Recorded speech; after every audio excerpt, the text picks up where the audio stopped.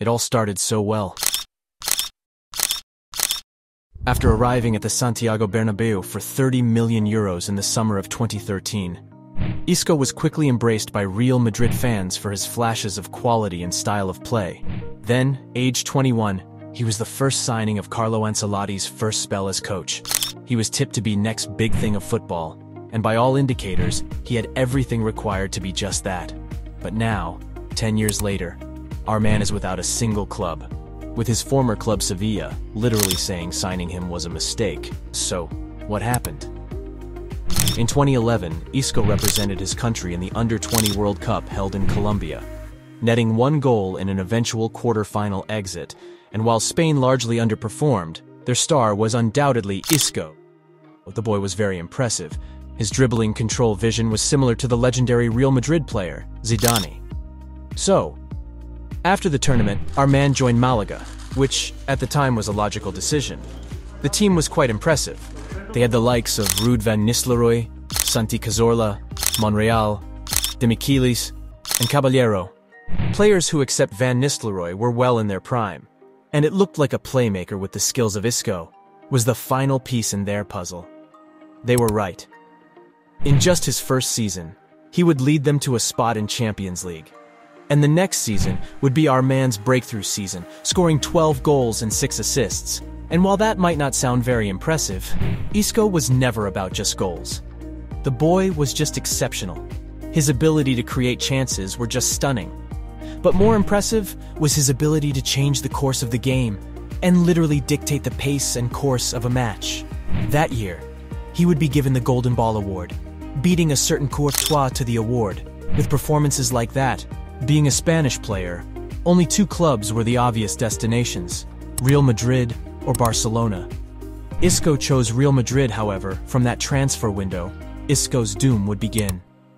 With Malaga, where Isco had succeeded, he played as either a left-wing forward or an attacking midfielder. Real Madrid, however, played the 4-3-3 formation at the time. There really wasn't any role for an attacking midfielder, and on the left wing, well, let's just say the position was not available. So in order to fit into the squad, our man had to play out of position as a central midfielder. But there arose a small problem.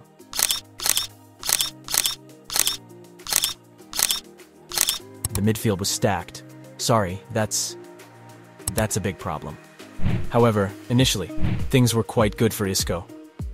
On the 18th of August, 2013, Isco made his official debut for the Merengues, recording an assist and scoring the winning goal in a 2-1 home win over Real Betis. But in spite of putting up stunning performances when given the chance and scoring 11 goals, even coming up as a substitute in the 2014 Champions League final and completely changing the game, he just couldn't break into the first team.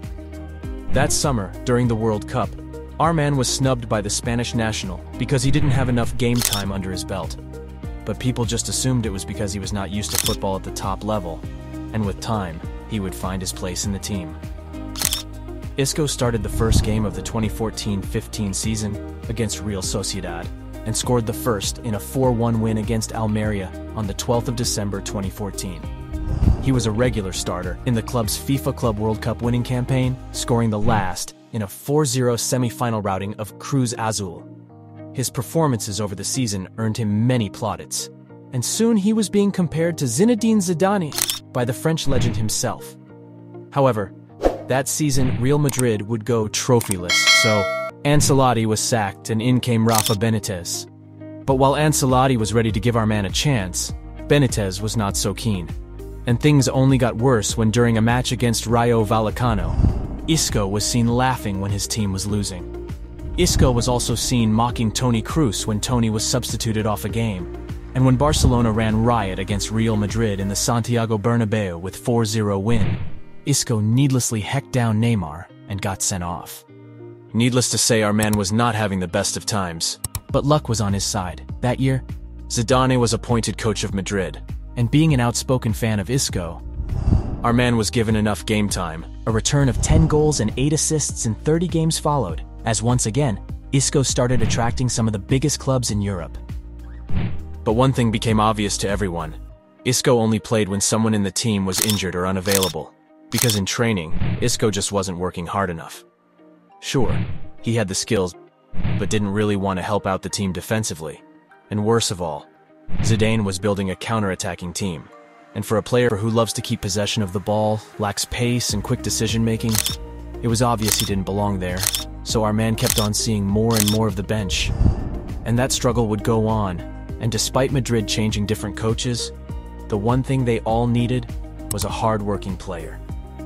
In 2022, Isco would leave Madrid for Sevilla, but after just 4 months, our man was released with the club's sporting director after saying signing him was a mistake. Thank you for watching and have a great day.